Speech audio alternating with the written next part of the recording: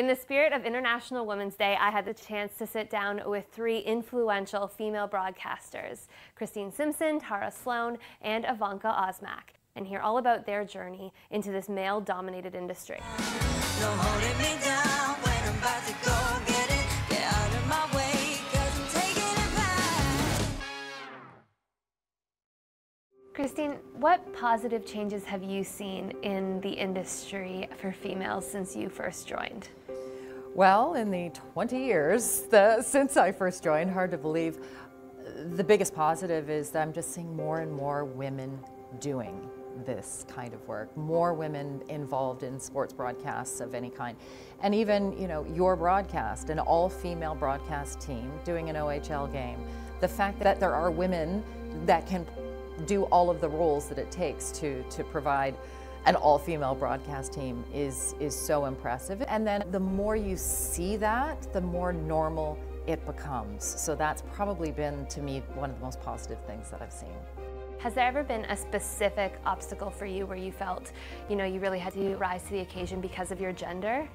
There have been challenges along the way from other women, which might sound surprising, but it's kind of heartbreaking to hear that sometimes women don't have the best intentions for other women in the industry.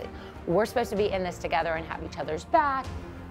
And that was such a wonderful thing when I started at Sportsnet back in 2007, is that Martine Guyard and Chris Simpson, they were here, and they not only were so supportive and so welcoming and helped me out and kind of showed me the ropes, but they're incredibly talented, witty, smart, accomplished women who still have tremendous careers, and I look up to them and I consider them fantastic colleagues and also friends.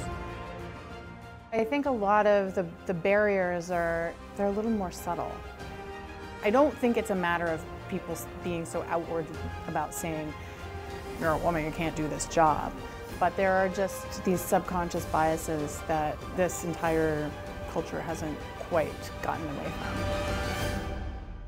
In the past, I think we all just sort of put our heads down and do what we're told. And I think women in particular, we don't always stand up for ourselves. And I just feel more of a responsibility, not only to do that for myself, but to do that for other women that maybe don't have the confidence that just comes with being in this industry and with age, and that's one beautiful thing of having done this for so long. I don't worry so much about what other people think, and I'll speak my mind.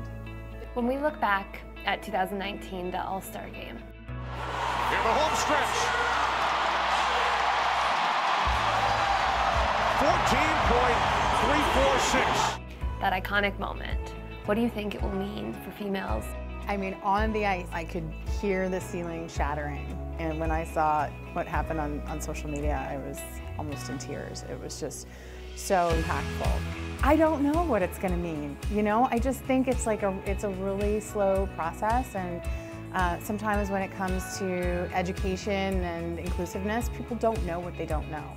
I'm also now a teacher, and so I'm seeing this younger generation of females coming through, and I just hope that they see that there's more to this job, especially being in front of the camera, than the whole glamour side of things and makeup and hair and wardrobe, that it does take a lot of hard work. And yes, women are unfairly judged sometimes and criticized more so than our male counterparts. So there's a lot of hard work that goes into it.